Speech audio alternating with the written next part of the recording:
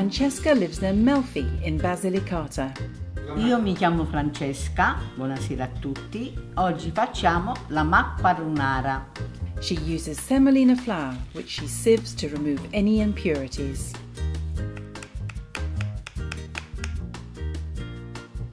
L'acqua si mette quanto ne basta. She kneads the dough briefly until it is smooth and then cuts it into pieces. She flattens them and then uses a machine to roll the dough out. The pasta should stay thick.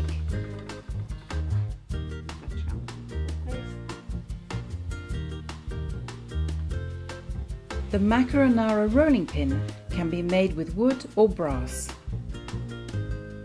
Francesca uses her body weight to push the grooves through the pasta to create ribbons, similar to a square spaghetti.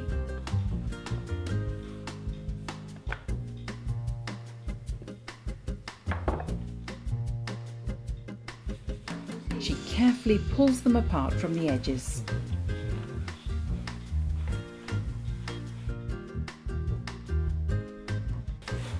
Si mette di nuovo la farina per non farla attaccare. Vedi che bello? A cutting attachment makes it a much quicker process.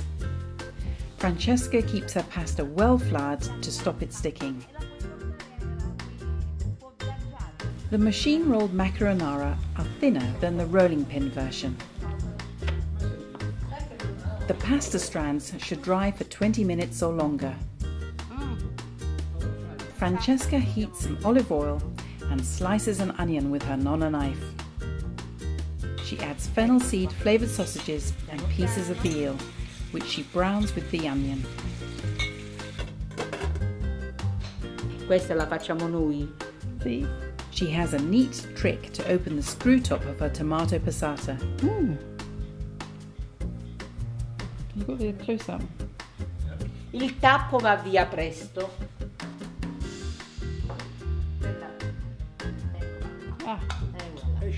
She adds this to the meat and leaves everything to simmer for about an hour.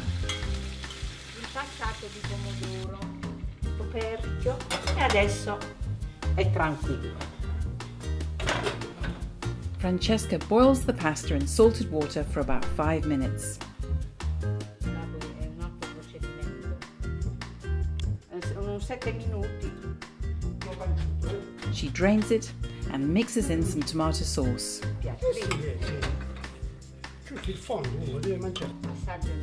Then she adds some more to serve it, along with plenty of pecorino cheese. E voilà, dal produttore al consumatore. Francesca serves the meat separately. Buon appetito!